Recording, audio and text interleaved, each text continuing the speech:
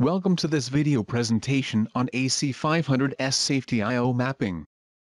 In this video, we would like to show you briefly how Safety I/O mapping is done in ABB Automation Builder Engineering Suite.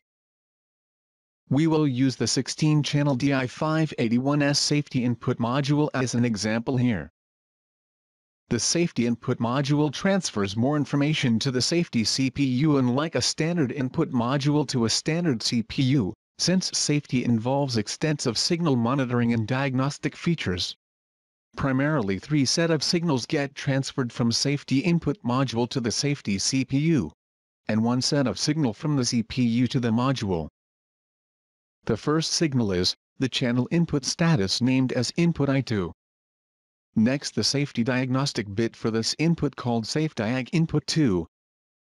And lastly the reintegration request bit for channel 2. The safety diagnostic bit tells the CPU whether the signal is valid or not. Safety diagnostic bit for a particular channel high means the channel status is OK. If there is an error with the channel, the safety diagnostic bit will become low, and a safe value 0 will be transferred to the safety CPU.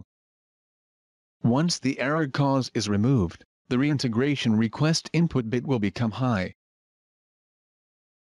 And now the safety CPU has to acknowledge in order to bring the channel back to normal operation from the error or passivation state. The CPU has to make a 0 to 1 transition at the acknowledgement reintegration output, for acknowledging the channel. Similarly, for every channel there exists one safety diagnostic bit, one reintegration request bit, and one acknowledge reintegration bit. Therefore, 16-channel DI module will deal with 3 words of input data and 1 word of output data. One has to enter appropriate names to all of these variables as per the requirement. Now let us look at the configuration screen of Automation Builder. When we double-click on the DI581S module, we could see the I/O mapping tabs. In order to enter signal names, the Safety I/O mapping option has to be selected.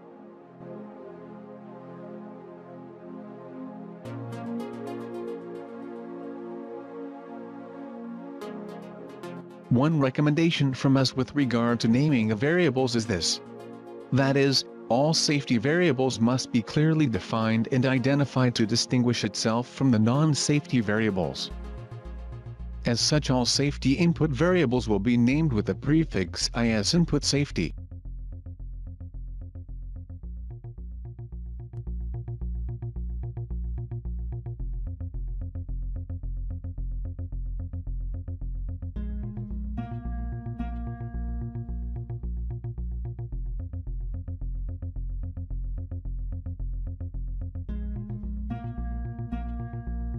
All safety output variables will be named with the prefix OS.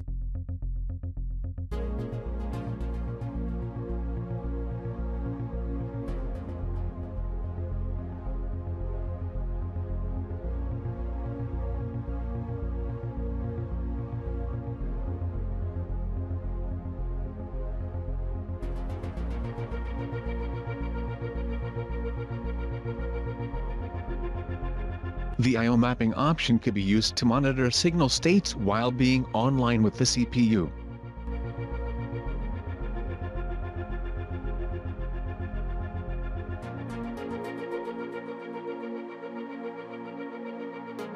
The I/O mapping list option could be used for fast signal mapping with some powerful filter functions.